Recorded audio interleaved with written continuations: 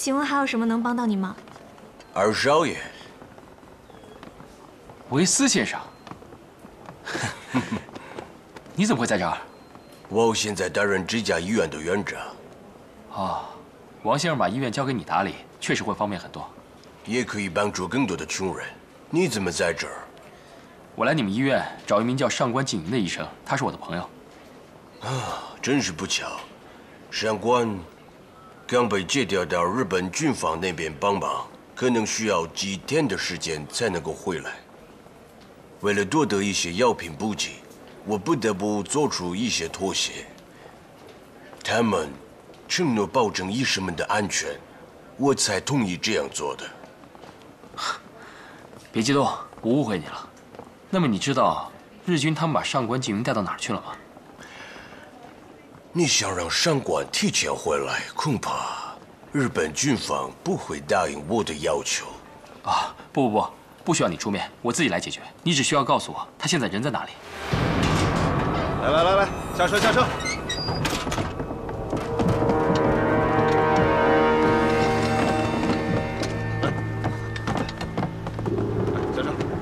慢点。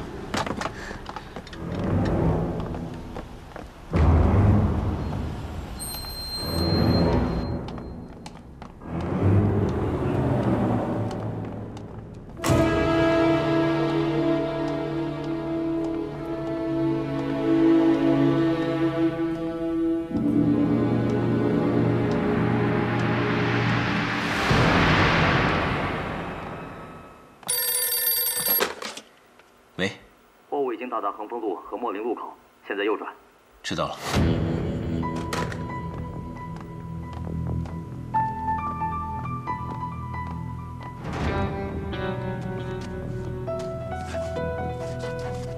莫林路，这儿距离火车站比较近。是啊，兄弟们还在继续跟踪。你看。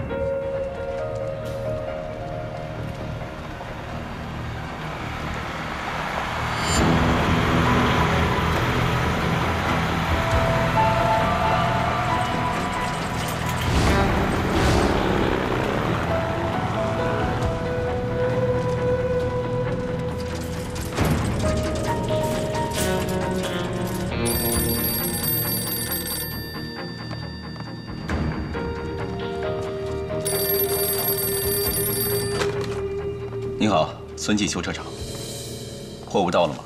是的，老板，已经送到了莫林路化工厂。好。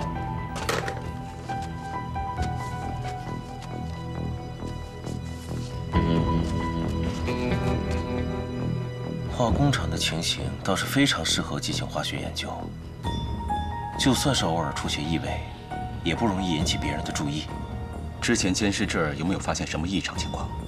日军占用后，外表上是作为储备仓库使用，经常有军车进出运输物资，也没有什么特别的地方。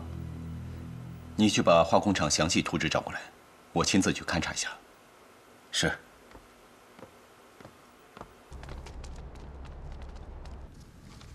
这个忙我可以帮，但是我得知道这个女孩到底是什么人。我不是说了吗？是我朋友。这要是普通朋友啊，没那么复杂。军方征调医护人员的事情我知道，过2天就会把她平安的送回来。你要是不愿意帮这忙，算了，我自己想办法。等等，到现在为止还是不肯说实话。什么实话？去南京参军，把教官给打了，被军方开除了军籍是吗？他克扣军饷，体罚新兵，该打。好，那广州呢？你跑到广州去散发反政府言论，被人家警察给逮捕了。要不是政府迫于舆论压力，你到现在还关在广州监狱里呢。我只是说了几句实话，没你说的那么严重。那个上官小姐是在香港认识的吧？啊？你都把我调查的这么清楚，你还要我说什么呀？我想听你亲口说。我去香港，是因为我对国事有点心灰意冷，到处都是日军胜利、国军败退的消息，我实在不愿意在国内继续待下去。上官静云是我在香港认识的唯一一个谈得来的朋友。他上的是教会学校，毕业以后坚持要返回上海的医院任职。我犹豫了一段时间，觉得不回上海实在是无处可去，所以就回来了。你一直不肯告诉我回来的原因，是不是就是因为怕我知道，你是因为一个女孩回来的？这件事丢人。那情况我都告诉你了，这个忙你到底是帮还是不帮？帮，我一定得帮，而且我得亲自去。哎，那不用了，你跟卫平说一声，让他陪我去就行了。你是因为这个女孩才回的上海，我不得亲自见见她啊？走。哎，随你随你。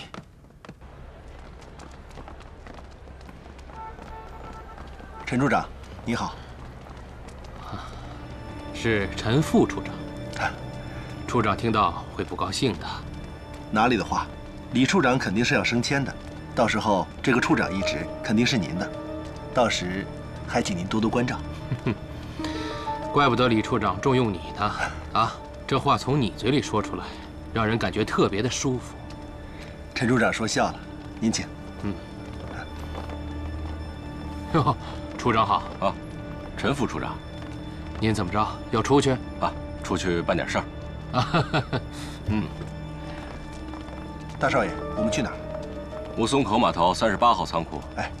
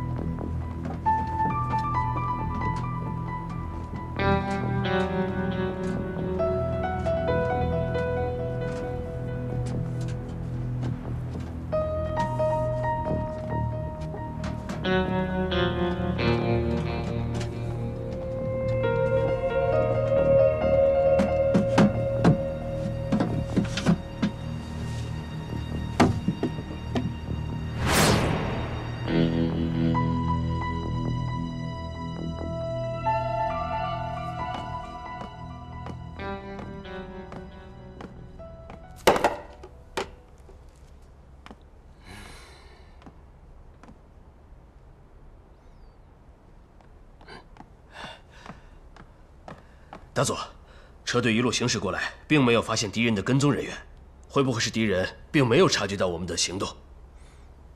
没有发现，并不代表对方没有进行跟踪啊。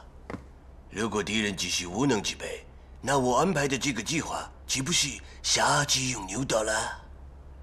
可问题是，我们并不能确定敌人什么时候进行攻击。兵贵神虚，如果我是对方的话，肯定会在今晚，最迟会在明天晚上发动攻击。告诉宪兵队，无论如何，按照预定的计划行事。係。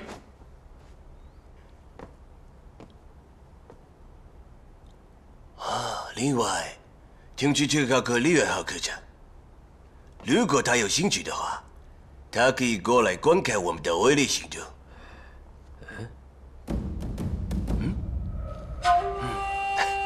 以后很多事情都需要他的帮忙，我不希望让他对我们产生误会。係，属下明白了。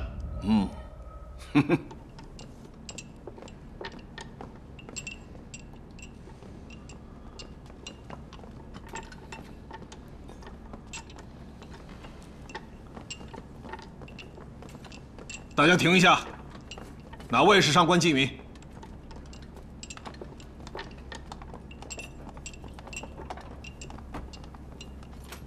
我是。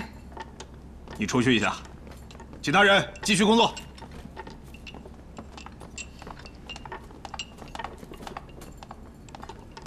秋山中尉，真的非常感谢你的帮助，这是我的名片，有什么事儿尽管来找我。区区小事，李处长太客气了。静云，下去吧。是。对不起啊，我来晚了，让你受委屈了。我现在可以走了吗？可以了。哎，别生气了，赶紧上车，我送你回去吧。我不认识你，为什么要上你的车？我大哥在呢，你就别跟我闹情绪了。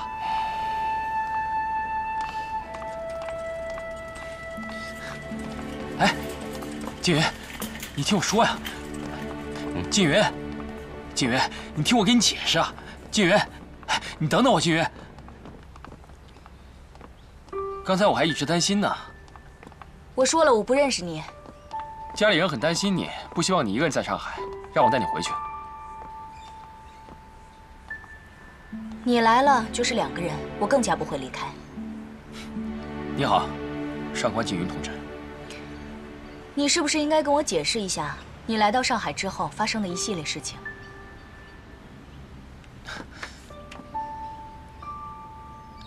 卫兵哥，你可以出来了。二少爷，大少爷不放心，让我过来看看。看完了，你可以回去了。另外，给我大哥带句话。您说。这是第一次，也是最后一次。如果他今后再派人跟踪我，别怪我跟他翻脸。好，我一定把话带到。我先回去了。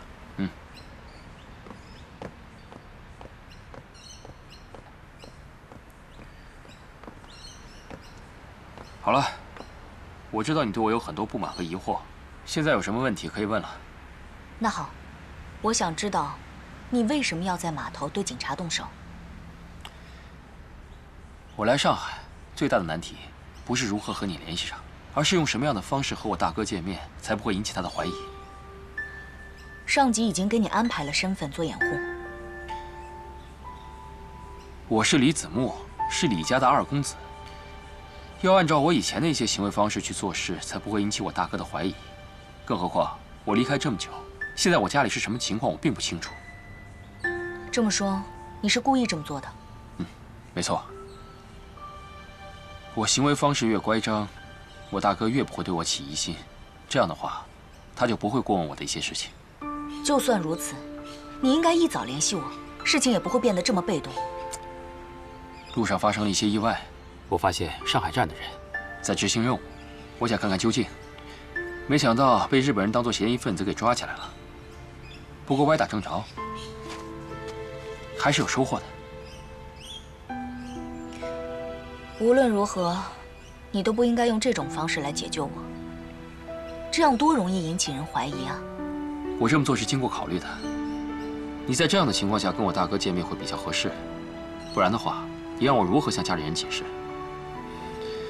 不过你刚才的表现，倒是挺让我意外的，就像闹了别扭的女朋友，戏份十足。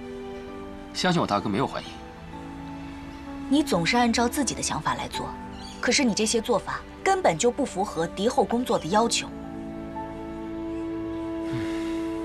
你才多大年纪啊？怎么总是一副老气横秋的样子？我上大学的时候就参加革命工作了，要是跟我讲革命资历，你差得太远了。哎呦，那这么说你是个老革命了？你才老革命呢！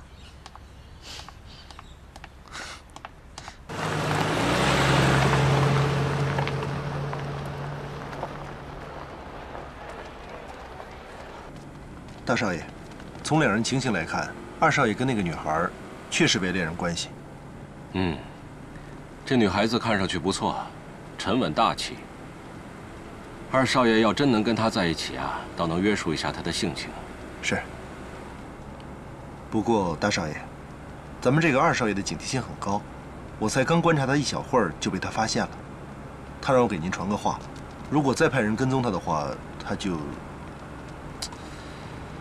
这个臭小子，以后啊小心点儿。哎，回头去静安医院打听一下这个上官医生的底细。既然他跟梓牧交往，就不能对他一无所知。是。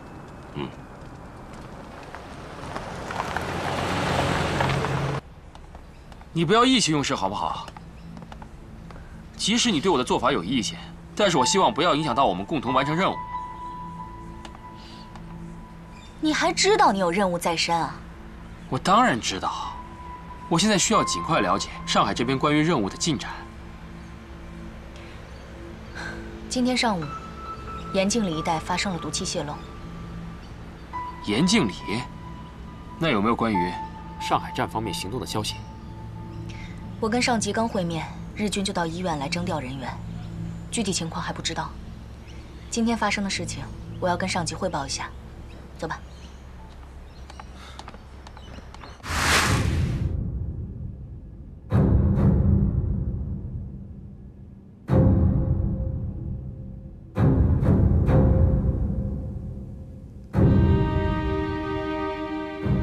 这次行动是我们上海站全权负责展开的。马站长，你对唐顺之传回来的情报怎么看呢？兵贵神速，我的意见是，趁日军立足未稳，迅速给予打击，从中找到有价值的线索。马站长，我不这么认为。万一这是日军的诱敌之计呢？我认为这次毒气泄露很蹊跷，应该经过详细调查之后再部署行动。唐顺之他们已经确认，毒气泄漏是日军的一次失误导致，受伤的人员里面，日军也为数不少。就算是他们设置的圈套，他们也不会用自己人的性命做代价。日军行动诡秘，要不是全力跟踪，根本无法发现他们的巢穴所在。如果一味畏战不前，耽误了战机，岂不是损失更大？即便要行动，也应先派出小股兵力进行试探进攻，确认没有问题，再全力以赴进攻。上海站的行动安排，用不着你来教我如何指挥。好了，这次行动交由马站长全权负责，其他人员全力配合。是。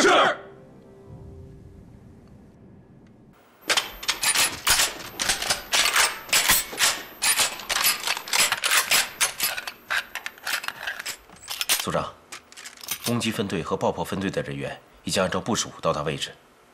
日军那边有什么异常举动吗？一切正常，他们没有发现我们的行动。上峰的命令还没有来吗？看来对于战与不战，上峰的意见并未统一。那组长，您的意思呢？我们是军人，只能服从命令。是的，我明白。组长，几点？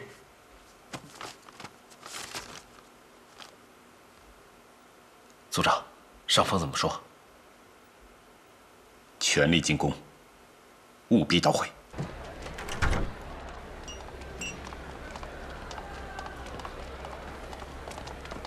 来，馄饨来了啊！啊，谢谢。哎，你慢用啊！好。哎。你还有心思在这吃东西啊？这不吃饱饭哪有力气干活？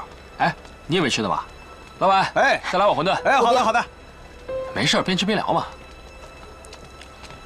我跟你说，日军从盐镜里向外转移了一些物资，确认是运到了莫林路附近的一处化工厂。那确认他们转移的物资是什么吗？是化学物资，而且数量还不少。对了。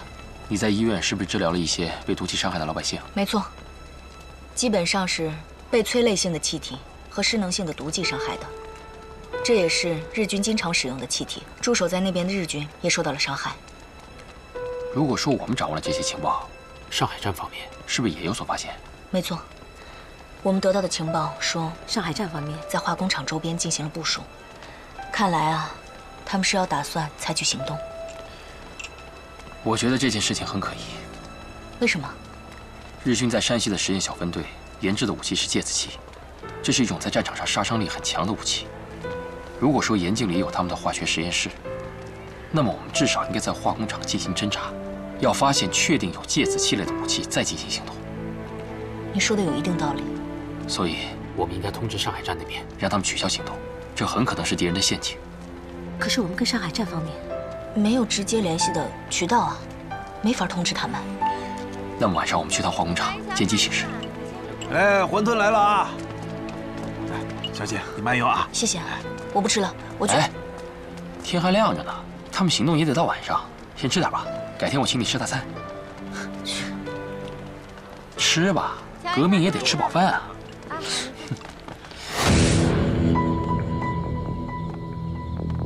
日军士兵白天每15分钟巡逻一次，到了晚上，巡逻的间隔时间是半个小时。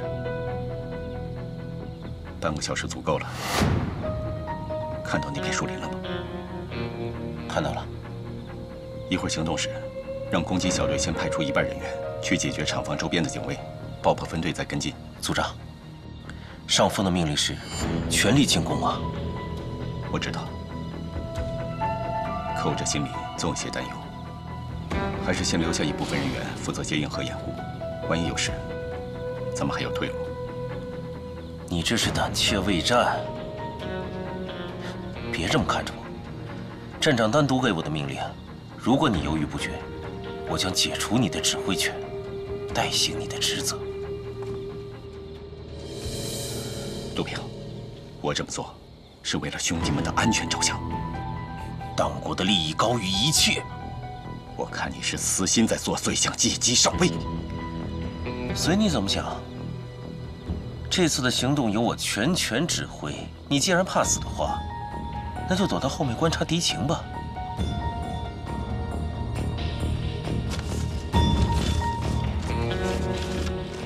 这是站长的命令，我猜你不会抗命吧？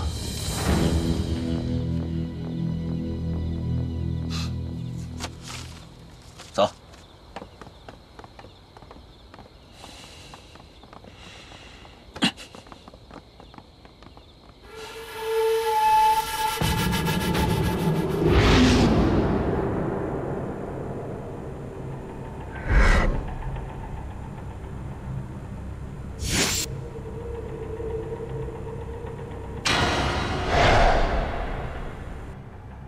烈军，这次的敌人一定会从旁边的树林里开始对我们进攻的。看来田中君非常的自信，因为这是我故意给他们留下的缺口，其他位置的进出通道我都已经堵死了，他们只有这一条路可以走。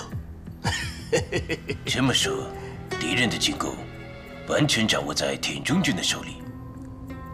作为一个指挥官，要有调动敌人的能力。他们的举动必须是在我的控制范围之内，我才能够达成我的目标。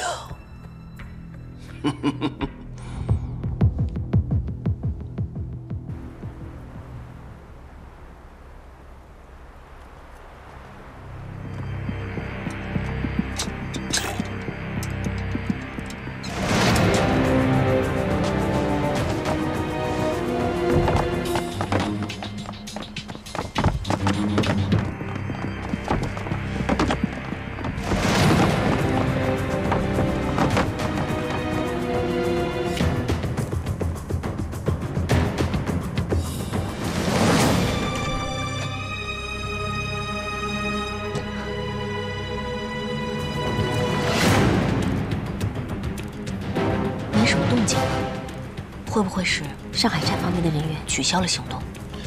再等等，也许他们也在等待时机。大佐，敌人已经开始行动了。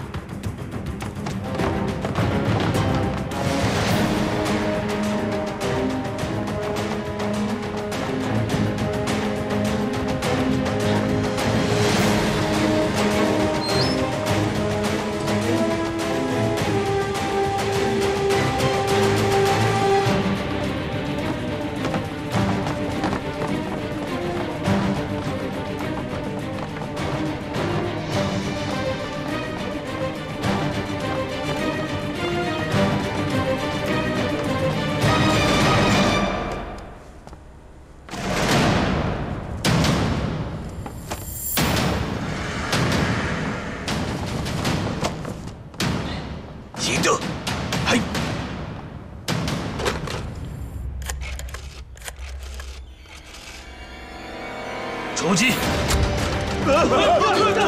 有埋伏！撤！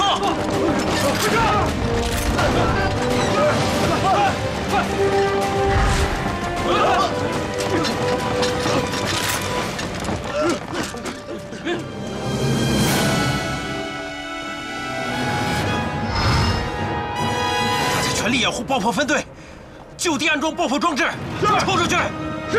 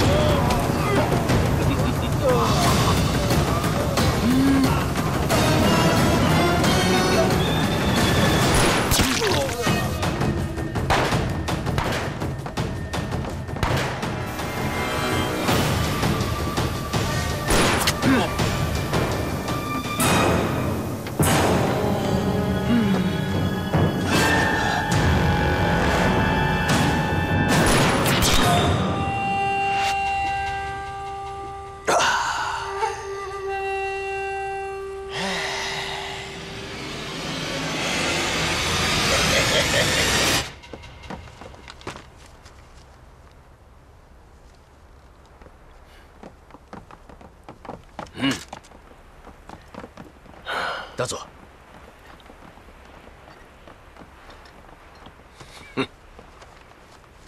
精彩的节目就要开始了。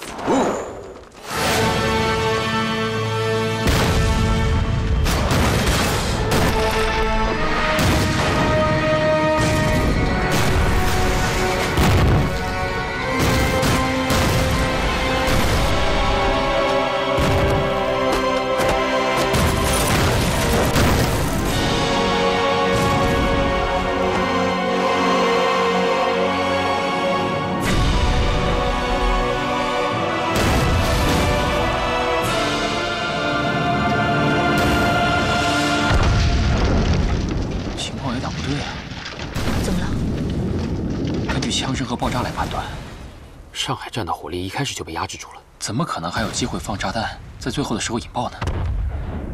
说不定是在敌人发现之前，他们已经把炸药安装好了呢。懂得还挺多。根据日军的火力判断，他们应该是已经做了准备，所以上海站的人很有可能遭遇了敌人的陷阱。我们没有在现场。这只是你的猜测，万一情况不是你想象的那样呢？日军肯定要戒严这个地方，我们赶紧撤。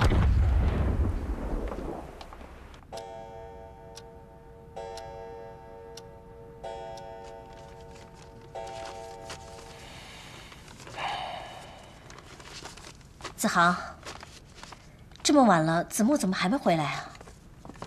随他吧，现在租界正热闹呢。哎，对了，你今天说子木那个女朋友是名医生吧？怎么，二少爷这么快交到女朋友了？是在香港认识的。子木啊，也是为了这个女朋友才回到上海来的。看来子木还是个多情的人。这次他要是能安定下来啊，我这心里也踏实不少。大少爷见过那个女孩子了？见过一面，看那个面相。还是挺端庄的，一看就是受过高等教育的。我让人呢也调查了一下，家庭背景清白，没什么问题。既然是二少爷交往的女孩子，我觉得大少爷应该费点心思。现在的女孩子可不比从前，外表上啊看不出什么来的。大少爷也就见过一次，对她也说不上什么了解。方姨说的对，我们啊也应该多关心才对。如果子木真的要跟那个女孩谈婚论嫁的话，我们也应该对她的真实情况有所了解才行。这样吧，明天呢，你跟子木说一声，让她把这个女孩子带到家里来吃顿饭，我们顺便了解一下啊。要说也得你说啊，我说的话，子木她能听吗？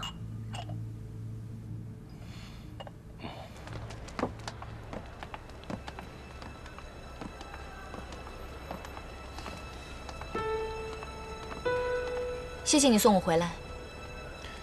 怎么，不请我进去坐会儿？我可是为了你不远千里从香港赶回来的。这都什么时候了，还有心思开玩笑？哎，有件事情我要告诉你，你们的维斯院长是我的朋友。我知道。你知道？你的情况，我也是知道一些的。那好吧，明天再联系。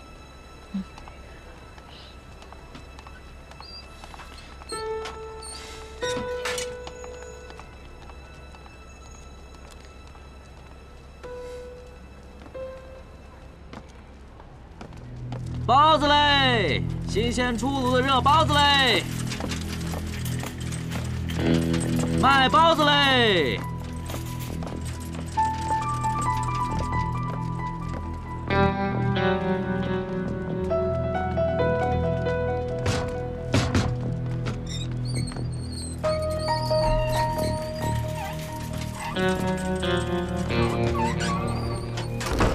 热腾腾的包子嘞。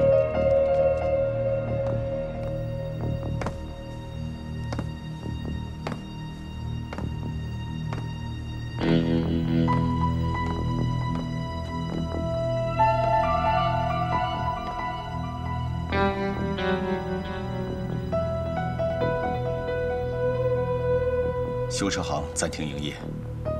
启用临时联络点。那这样吧，走吧，走吧。上峰还在等待我们的消息，请问该如何报告？杜平指挥作战，敌方巢穴被毁，第一行动小组上忙殆尽。是，我这就去发报。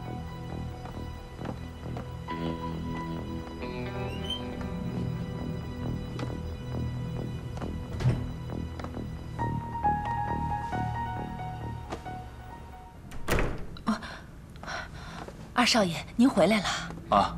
你这么晚还没睡？习惯了，总是等到家人全回来才睡得着。以后不用等我了，我回来总没个准时候。我没关系的。我有关系，我不习惯被鞭打。早点休息。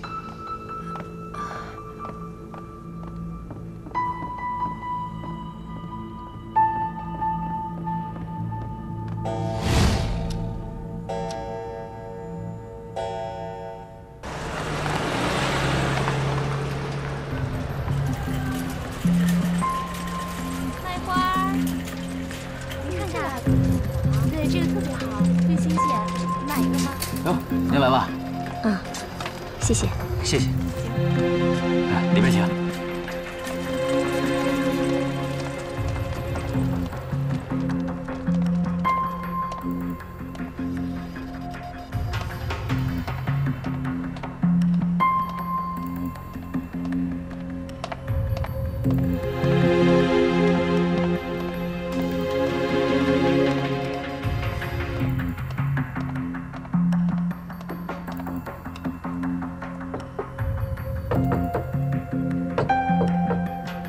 进来。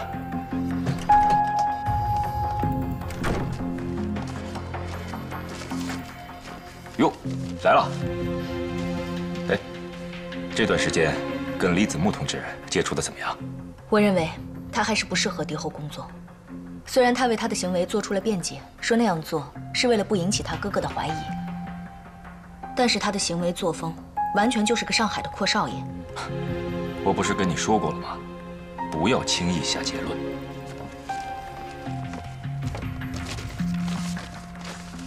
哦，对了，莫陵路那边，你们发现什么没有？日军对那儿封锁得很严密，我们不敢靠近。但是李子木怀疑上海站是中了日军的圈套。嗯？可是呢，在化工厂的仓库确实发生了爆炸，具体什么情况我们会查清楚的。是啊，这段时间，日军一定会进行严密的封锁，你们过去侦查一定要注意安全，有什么情况及时汇报。我知道。这个新鲜吗？我看。新鲜的啊。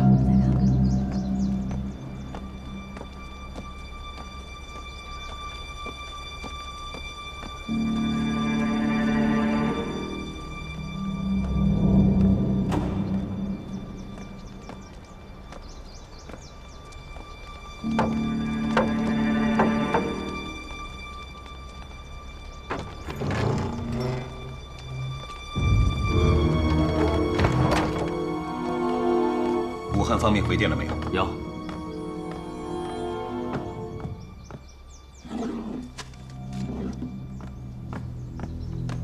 这是站长发来的电文。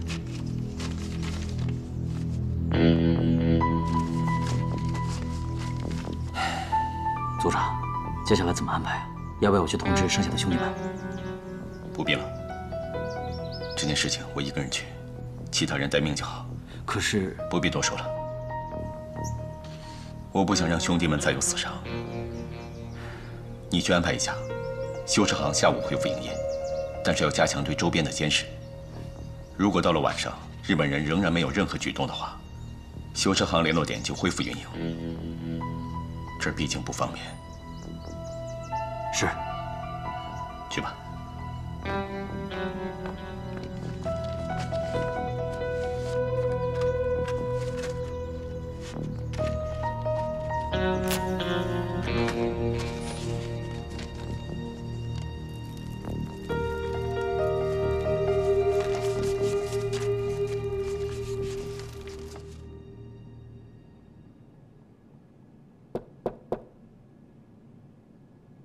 谁啊？我。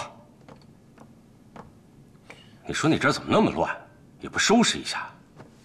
哥，看不习惯了，看不习惯就让我……你就搬出去住。对啊，我就是这个意思。除非你成家，否则的话，这话再也别提了。找我什么事儿？今天中午呢，我有点空，你把上官小姐约到家里来坐坐。为什么？我不同意。你不同意？你不同意也得去请。哎，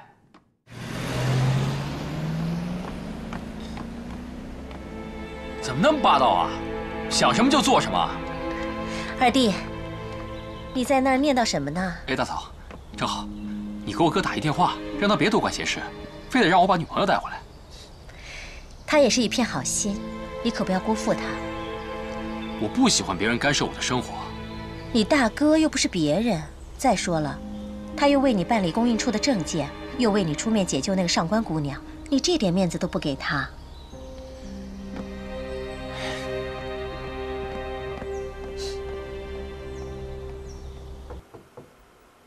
进来。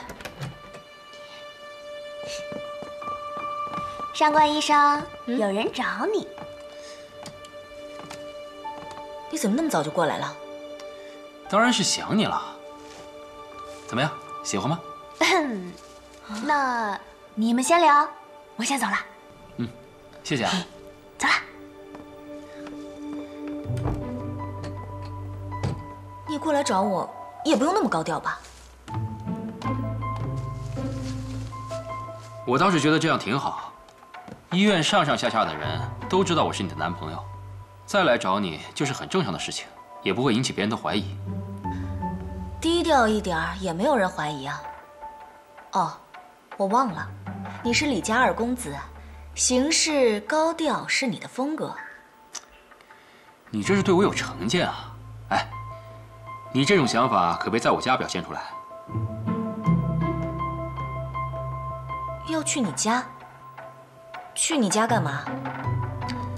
我大哥非让你来我家吃午饭，本来我想拒绝他的，可是他根本就没给我这个机会。哎，我配合你是执行追风行动，破坏敌人的封印计划，不是配合你缓和家庭关系的。上官静云同志，我现在所做的一切，都是为了执行追风行动的一部分。我不这么认为。这里说话不方便，我们换个地方，我详细跟你聊。认真的？啊。好，我也觉得是时候要跟你好好谈谈了。上官静云同志，关于日军封印计划在上海的具体情况，组织上现在掌握了什么线索？目前还没有。盐井里的毒气泄漏事件，是我们现在发现的唯一线索。你们有没有想过，其实封印计划的最大线索是我大哥。你大哥？对，他现在是物资供应处的处长，而日军在上海所有的物资调度和使用，都需要通过物资供应处来中转。封印计划是日军的绝密行动，物资供应处应该接触不到。封印计划所进行的是化学武器实验，而这种实验对实验场所的要求很高。上海虽然大，但是能够满足这些条件的地方并不多。如果进行实验的话，还会涉及到用水、用电以及通风等具体事宜。